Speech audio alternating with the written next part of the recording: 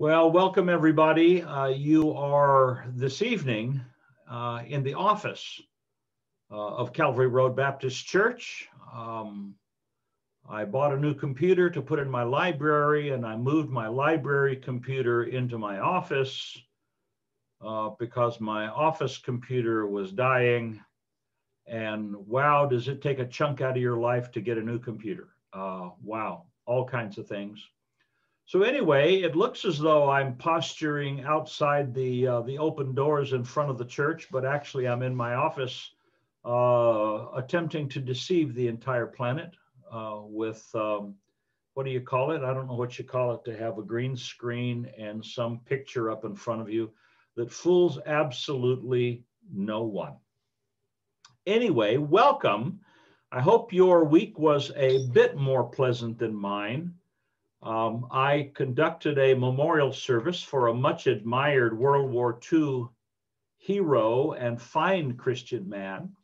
He was 98 years old. He was 98 years of age, married to his sweet wife for 75 years. And he was a guy that was quite a highly decorated combat veteran. He was a medic.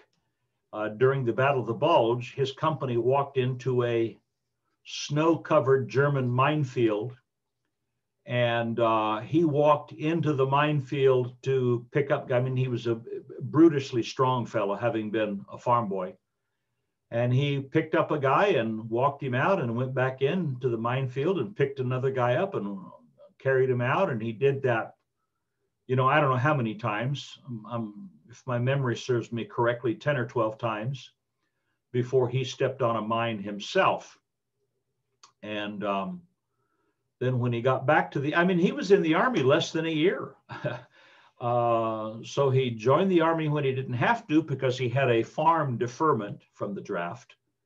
Went to North Africa for just a little bit, and then went to Europe, the European Theater of Operations, distinguished himself with bravery, came back home after he got out of the hospital, married his wife, and they were married for 75 years.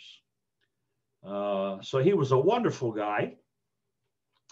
And then that was Monday, was that graveside ceremony. But that was after the Sunday night news was relayed to my daughter, who then told my wife, who then told me that my adopted mom and deacon's wife was promoted to glory Sunday night after church.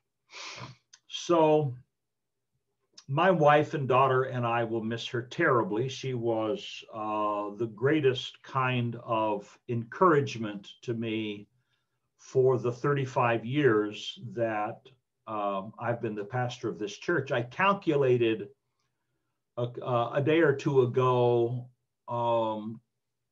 if you take away 2020 as not counting, even though she and her husband were at almost every service through the pandemic even, then she and I had encounters where we shook hands, smiled at each other, talked to each other some 7,000 times in 35 years. And so that was a treasure and a delight to me. And I miss her terribly. And I actually spent more time with her after I left home. I spent more time with her than I ever spent with my mom. And got along with her better than I got along with my mom. And because this woman was a wonderful Christian. And then minutes ago, I learned that a friend that I have known since my college days has just lost his sister. And that's a heartbreak to him, his baby sister.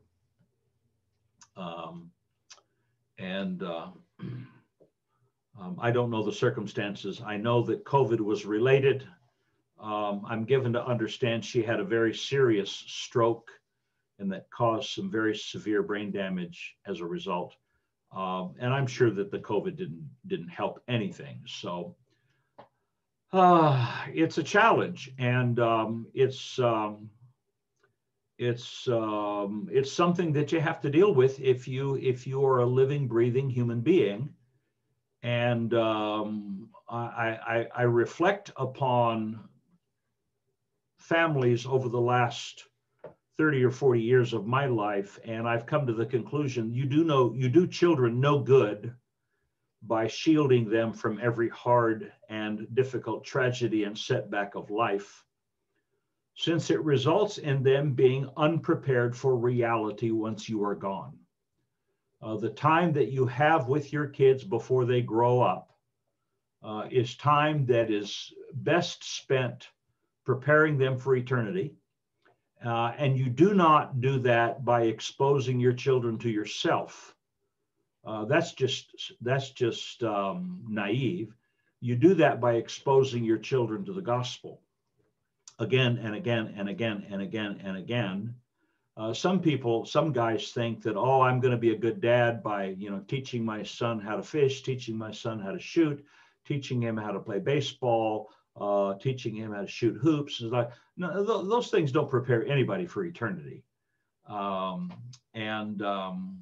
We are temporary custodians of our children, and we need to persuade them by the way we conduct ourselves, as well as by the way we seek to train them, that this life has been given to us by God to prepare for eternity. And if God allows us along the way to enjoy and benefit from the company of wonderful, wonderful Christians who themselves have prepared for eternity and are busy about the master's business of seeking to persuade others to prepare for eternity, then that's just all the good. I have emotionally kind of prepared myself because I think God began to prepare me for dealing with matters of eternity about 11 or 12 years before I came to Christ, when I experienced the loss of my great-grandfather at the age of 12. And that was when I began to realize what I really didn't want to face for another decade or so, and that's the fact that life is not forever on this earth. And you better get ready for forever. As someone once said, forever is a long time to be wrong. So this is something that you want to get right. So what do you do when you suffer and experience losses of loved ones and beloved brothers and sisters in Christ? You thank God for the time he gave you with such wonderful people, and you continue to serve him as long as strength permits. And when you reach the point in your life where strength doesn't permit, then you continue your ministry as a prayer warrior. And who knows, by the time we get to heaven, it may result in you discovering that your greatest ministry was when you were no longer physically able to serve God, but you were still able to engage in fervent prayer at the throne of grace. And as the Apostle Paul wrote to the young Christians in Thessalonica, in everything give thanks, for this is the will of God in Christ Jesus concerning you. 1 Thessalonians chapter 5, verse 18. So if God gives you the privilege of meeting someone and spending good time with them, or an opportunity to observe God's grace in their life, then we should rejoice. On Wednesday, of course, our young nation will inaugurate another president for us to pray for every day. And who knows, maybe God gave us the guy who will be our president, at least for a while, so that we will more fervently pray than perhaps we have ever prayed for a president before. Although I've prayed a lot for this present president, and I prayed an awful lot for the one preceding him. So we need to ask God to work in his life, to bless him, and to direct him as he presides over our corrupt country that desperately needs revival. We have learned in the past couple of months, especially since learning that senators and congressmen knew and had in their possession incriminating evidence that, had it been released to the general public, might very well have swayed the election. But the deep state is very, very deep. The swamp is very muddy, very slimy, very foul, a lot of stench. And so we very much need revival from on high. If you're watching this session on YouTube at a later time than the present, please remember to subscribe to this YouTube channel and click the bell reminder to be notified of uploads from the channel if you're not watching via live streaming. If you'd like to receive an email invitation to the upcoming Zoom sessions, please send your request to me and I will pass it on. Let me see if I can hold this up in such a way that you can see it without this. Yeah,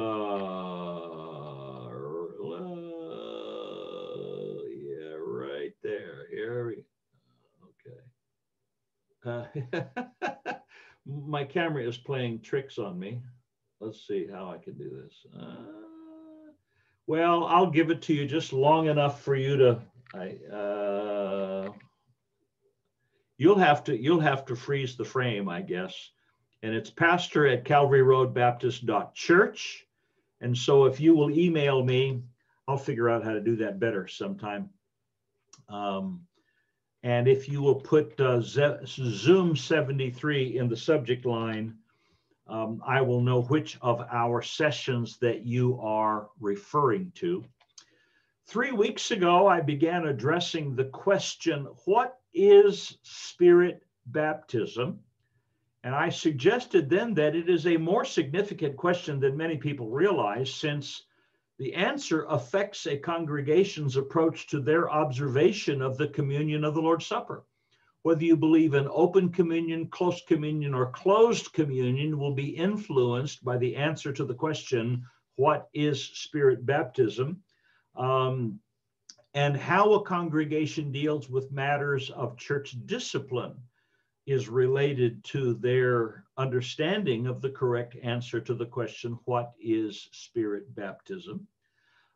As well as their whole grasp of the concept of unity in the Christian community and their understanding of whole chapters of the New Testament dealing with the body of Christ. I watched a Facebook presentation of a guy that I like and think highly of. And some months ago, he read my book. I guess he didn't read it with understanding, because he put up quite a lengthy comment on Facebook, and his comment and references to the church was a reflection of pure European Protestantism and did not reflect Baptist convictions about the doctrine of the church as reflected in my book at all. And so that will kind of have an effect on the way he functions as a pastor. And so I hope sometimes you read something and you agree with it, but it hasn't worked its way into your personal theology yet. The first session that we held dealing with this question focused on the preaching and prediction about Spirit baptism of John the Baptist in Matthew chapter 3. In that initial session, I made mention of 4 implications and conclusions of John the Baptist's prediction about Spirit baptism. Let me rehearse them. Number 1, Spirit baptism is not water baptism. Duh. Number 2, water baptism is literal, with Spirit baptism also being literal but not material, while being symbolic in a way different than the symbolism of water baptism. Number 3, Spirit baptism is not saving, but distinguishing, the I versus he comments of John the Baptist in Matthew chapter 3. And then number 4, Spirit baptism is a sign signifying Israel's Messiah. That's what John the Baptist predicted it to be. That's what we saw that it actually is in Acts chapter 2. We saw that it actually is in Acts chapter 8, and we began to see in chapter 10. I get ahead of myself a little bit. In the second session, I featured the baptism of the Spirit as it occurred on the day of Pentecost in Acts chapter 2, and the baptism of the Spirit as it occurred in Samaria and was recorded in Acts chapter 8. The third session last Saturday evening dealt with the baptism of the Spirit as it occurred in Caesarea in Acts chapter 10. There were two Caesareas in the New Testament. There is Caesarea Philippi, which is to the north and to the east of Galilee, in what would today almost Syria. You can when you go to Israel, you can visit Caesarea Philippi, the ruins there. It's beautiful. It's marvelous to behold. And then there was another Caesarea called Caesarea Maritima, and that was on the Mediterranean coast. That's where Paul spent a number of years in prison, and that's where the baptism of the Spirit occurred in Acts chapter 10 with Cornelius and the Italian band and those people. We looked at Acts chapter 10 last time, but we ran out of time before we finished because it was quite a lengthy chapter to read. And there are some interesting features to point out that are typically overlooked by people who study that portion of the Bible.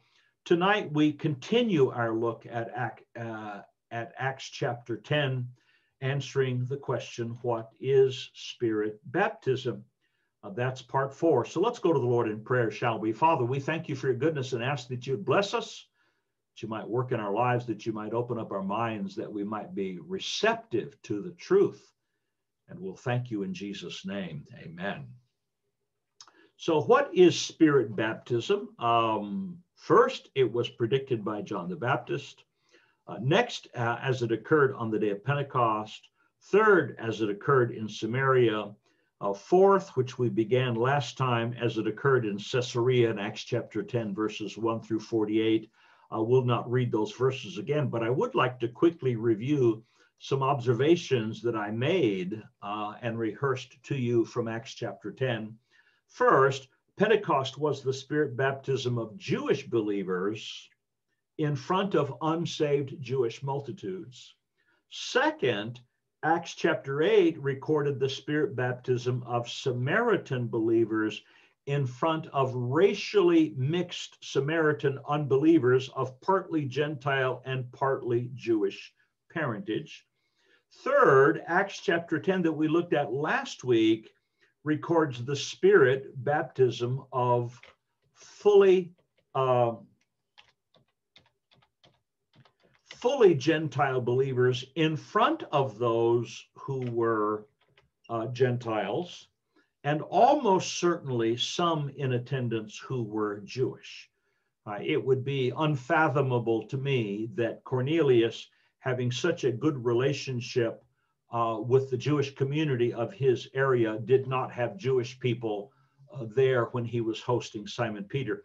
The next observation, of course, was that Cornelius was a Roman soldier. Verse 1, Cornelius, listen carefully now, Cornelius is described as devout, God-fearing, generous to give, and a prayer warrior, and that's just in verse 2. Cornelius's prayers were answered with directions given to him in answer to prayer. That's in verses 3, 4, 5, and 6. Cornelius obeyed the directions he got in response to his prayers being answered in verses 7 and 8. The narrative that features the Apostle Peter in Joppa, verses 9 through 16, strikes me as a vision given to the apostle to persuade him that Gentiles can be cleansed by trusting Christ. Call not common that which God has cleansed. And then you go back and look it up yourselves, verses 9 through 16. I think you will see that. And then the timely arrival of the men sent by Cornelius seems to confirm the message communicated to Peter in the vision that he was given, and that's in verses 17 through 23. Verses 24 through 33 of chapter 10 is a rehearsal of the events immediately preceding the baptism of the Holy Spirit recorded at this venue, including the evidence of the Apostle Peter's ethnic animus toward Gentiles. This guy had a problem with Gentiles. He was a believer in the Lord Jesus Christ. His legalism was stretched because he was staying with Simon the tanner, who was not kosher. A tanner can never be kosher because he's always around dead animals. And Peter was able to deal with that, but he had issues, as are referenced later in Galatians chapter 2. Peter had a problem with Gentiles, and Paul dealt with him about it. So we see that, we see hints of that in verses 24 through 33 of Acts chapter 10. And in verses 34 through 43, we find Simon Peter immediately setting about to preach the gospel to those who assembled with Cornelius. So though he was a prejudiced guy, he didn't pass up any opportunity to preach the gospel when he thought it was called for. And so he immediately set about preaching the gospel. And then in verses 44, 45, and 46, please take note. That is Luke's account of the baptism of the Spirit that took place in Caesarea, where Luke the physician recorded that the Holy Spirit's baptism interrupted Simon Peter's presentation of the gospel. Now think about that, if you will. You have an apostle of Jesus Christ. He's got a room full of people. Some of them he brought with him. Some are Gentiles that are there. Some are Jewish that are there. He immediately begins to preach the gospel. And while he is preaching the gospel, now think about the significance of this. While he is preaching the gospel, the Spirit of God interrupted him. Acts chapter 10, verse 44 reads, while Peter yet spake these words. So what was Peter's response to being interrupted by the Holy Spirit baptizing those people that were there? Let me paraphrase. Peter basically asked, so he's preaching, he's interrupted by the Holy Spirit baptizing these people, not him, but these people. And then to paraphrase, his immediate response was, does anyone object to me baptizing these guys? And then he immersed them. Okay, so the baptism of the Holy Spirit of those Cornelius and those in his household at the time, that persuaded the apostle Simon Peter, and that persuaded those who came with Simon Peter, the Jewish Christians who came with him, that these people were believers. So the baptism of the Holy Spirit does not take place in the lives of people who are lost. Neither does it take place in the lives of people who are turning to Christ. No, whether it be Acts chapter 2, Acts chapter 8, or Acts chapter 10, the baptism of the Holy Spirit takes place in the lives of those who are already believers in Jesus Christ. Peter recognized that. So for these people to be baptized in the Holy Spirit, with the Holy Spirit, they had to be believers. And if they were believers, they were qualified candidates for believer baptism. So let me draw some conclusions from this account of the baptism of the Holy Spirit. And you may not agree with me, but let me just share with you what conclusions I draw, and would be glad to interact with you, would be glad to address specific questions that you raise via email next time we get together. But first, I am convinced Cornelius, the Roman centurion, was a believer in Jesus Christ before the apostle Peter arrived on the scene. You say, well, what makes you think that? He's referred to as devout. He's a prayer warrior. His prayers are answered. He's a generous guy. His prayers are answered. And then the baptism of the Holy Spirit is experienced by him before Peter finishes preaching the gospel. So the Spirit of God decided this guy doesn't need to hear the gospel. There's no reason for Peter to continue preaching the gospel at this point. I'm just going to interrupt him. I'm just going to baptize these guys. I'm just going to come upon these guys in a significant way, fulfilling the prediction given by John the Baptist in a way that these guys can see. And so that convinces me that Cornelius was already a believer. Then in verse 2, he is described, as I said just moments ago, he's devout, God-fearing, generous, and a prayer warrior. His prayers are answered. He responded to answered prayer by demonstrating obedience. So as important as all of that is, it's really the Holy Spirit's interruption of Simon Peter's gospel presentation in verse 44 that is most persuasive to me. Would the Spirit of God have interrupted a presentation of the gospel if that presentation of the gospel was being made to lost people? No, I don't think so. I think Peter's audience were already believers.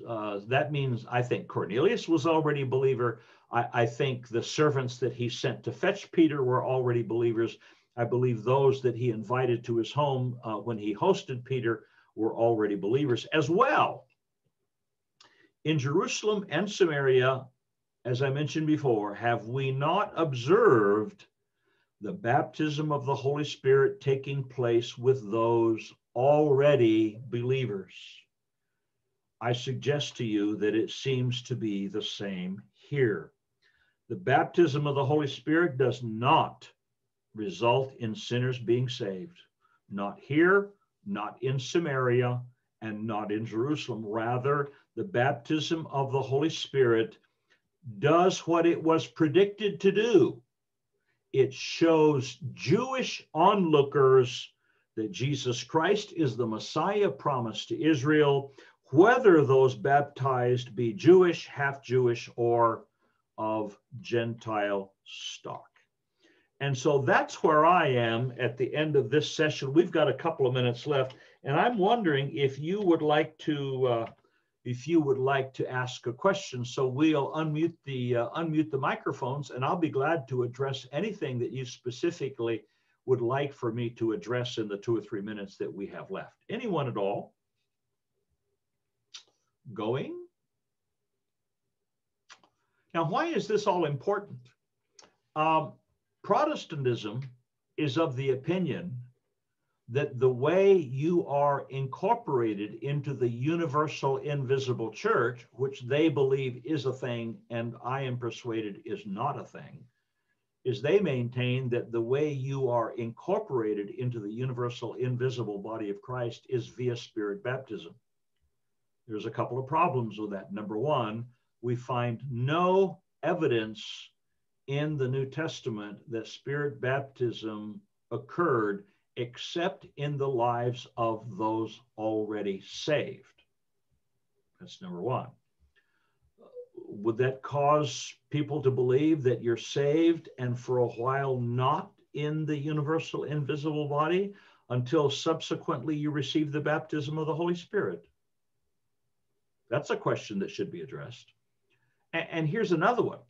According to Matthew chapter 3, and as we see in Acts 2, Acts 8, and Acts 10, the baptism of the Holy Spirit is a sign, which means there are accompanying signals that you can see, that you can hear, that show you what's going on. And it vindicates the claim that Jesus is the Messiah of Israel. Yet, when I came to Christ on March the 31st, 1974, there was nothing to be seen or heard. There was no sound of a mighty rushing wind. There were no cloven tongues as of fire. And I have been in the ministry for 40, coming up on 43 years, I have never seen a person come to Christ with there being accompanying visual indications, accompanying audible indications, accompanying sensory indications that would be necessary if there was an accompanying sign. Because Spirit baptism was said by John the Baptist, who introduced it into our New Testament consciousness. He introduced it as an authenticating sign. And so when all of these people come to Christ, whatever else happens to them when they trust Christ, and I'm not suggesting that someone who has trusted Christ is not a believer. I'm not suggesting that someone who has trusted Christ is not a member of the family of God.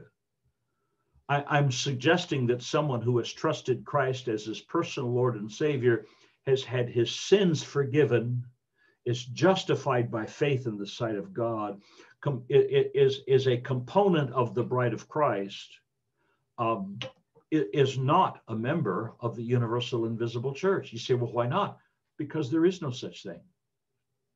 The only way you get into the universal invisible body of Christ, according to Protestant theologians without exception, is Spirit baptism. Except Spirit baptism is a sign. So when did it stop being a sign? That's a discussion that I have never found anybody willing to engage in with me throughout the entire course of my ministry, because I'm convinced it's not a thing. It's a construction that occurred during the Protestant Reformation as a way of refuting the counter-Reformation claims of the Jesuits in the Roman Catholic Church, who said, we are the universal visible body of Christ. And the Protestants responded, oh yeah, well, we're the universal invisible body of Christ. The way you become a part of the universal visible body of Christ is christening of an infant, the Catholic version of baptism. So it would be asked, well, then how do you get into the universal invisible body of Christ? Spirit baptism, that's what it is.